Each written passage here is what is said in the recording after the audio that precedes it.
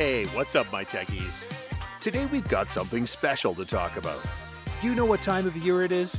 Yep, Apple just dropped their latest and greatest, the iPhone 15 and iPhone 15 Pro. We're going to dive deep into all the details, the design, the features, and of course, the tech that powers these devices. So grab your snacks, get comfy, and let's roll the intro. Alright folks, here we go. The iPhone 15 and 15 Pro are out, and as always, Apple has a lot to offer. We're going to break down everything you need to know, so let's start with the design. First things first, both the iPhone and iPhone 15 Pro come with a design that screams Apple. We're talking sleek, premium, and yes, still instantly recognizable. But there are some notable changes. The big design shift this time around is the materials. Apple ditched the stainless steel frame from the previous model and went with titanium for the 15 Pro. It's not just about aesthetics, it's about durability and weight. And let me tell you, these devices are noticeably lighter. If you've ever felt the need for a lighter iPhone, this is your moment. Talking the colors talk, you've got four to choose from: the classic black and white titanium, a striking blue titanium, and a natural titanium with a cool gray tone. Apple always nails it with the color choices, and this year is no exception. Both models have slightly rounded edges, which feel great in hand. Apple has also trimmed down those bezels for more screen real estate, which we'll get to in a bit. But first, let's talk about that action button. The iPhone 15 Pro introduces the action button, which replaces the traditional mute switch. It's customizable, so you can set it to perform various functions. It defaults as a mute key, but you can make it launch your camera, open apps, or even perform more complex tasks using the Shortcuts app. It's a small change, but it adds a layer of convenience. Another significant shift is the port. Apple has finally made the switch to USB-C, offering faster data transfer speeds of up to 10 gigabytes per second. The days of Lightning ports are behind us. But, and here's the catch, you'll need to buy a USB 3 compatible cable separately to unlock those faster transfer rates. Flip these beauties over and you'll notice the camera bump. Speaking of which, let's jump into one of the most exciting aspects of any iPhone: the camera. The iPhone 15 and 15 Pro cameras have some incredible upgrades. Let's start with the Pro model. The 15 Pro features a 3x zoom camera, which offers more versatility and helps you nail those portrait mode shots. But here's where it gets interesting. The regular iPhone 15 gets a major camera boost. It packs a 48-megapixel main camera sensor, a significant upgrade from the previous model. Now, this isn't the exact same sensor as the one in the 14 Pro, but it's no slouch.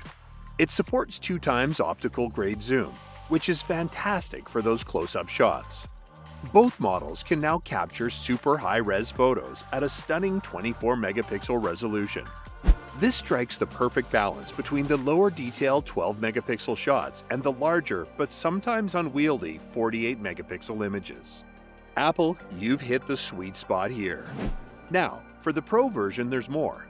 You get new optical-grade focal lengths of 1.2 times, around 28mm, and 1.5 times, approximately 35mm. These additional focal lengths provide you with more versatility and are a bigger deal than they might seem at first glance.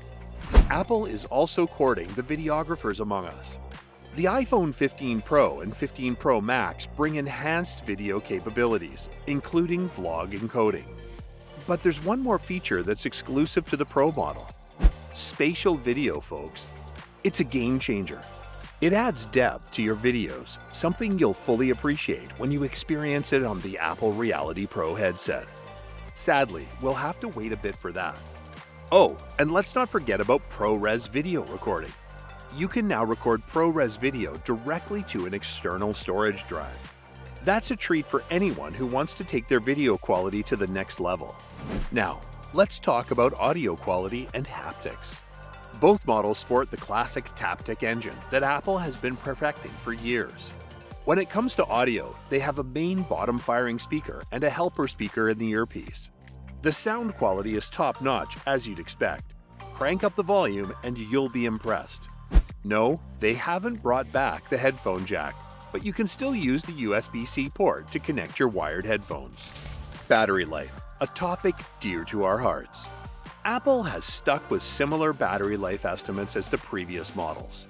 You'll get a slightly longer battery life out of the Pro model, but let's be clear, these are still one-day battery phones.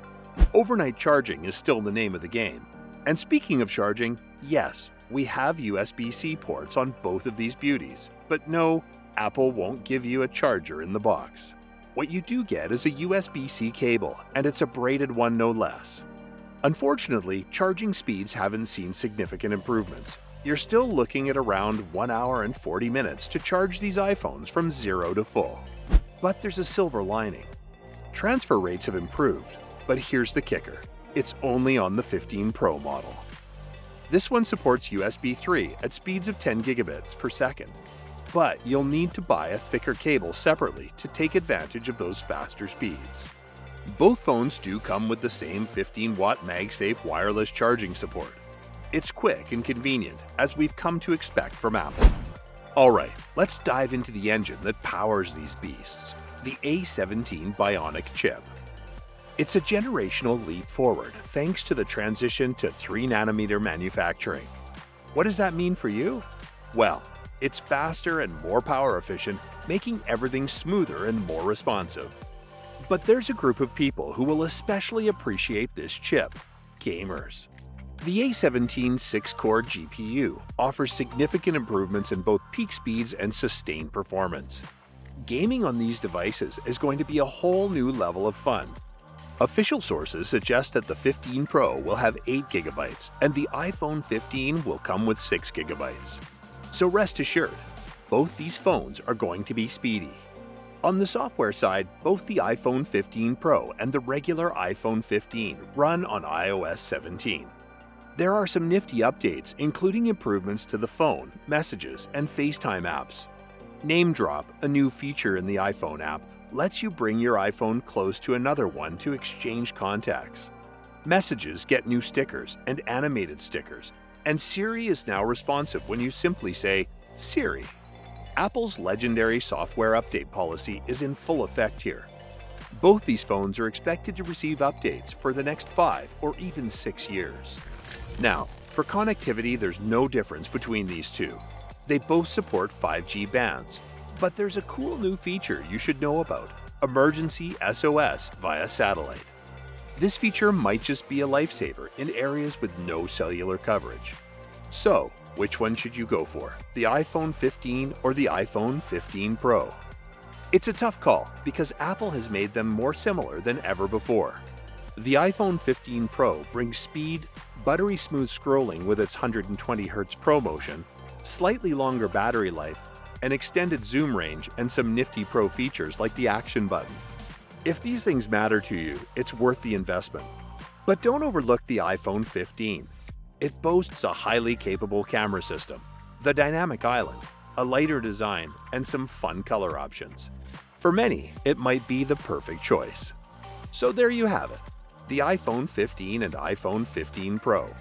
Apple continues to refine and innovate, offering something for everyone. The choice is yours. Before we wrap up, let me know in the comments which one you're leaning towards. And if you enjoyed this deep dive, don't forget to hit that like button, subscribe for more tech goodness, and I'll catch you in the next one.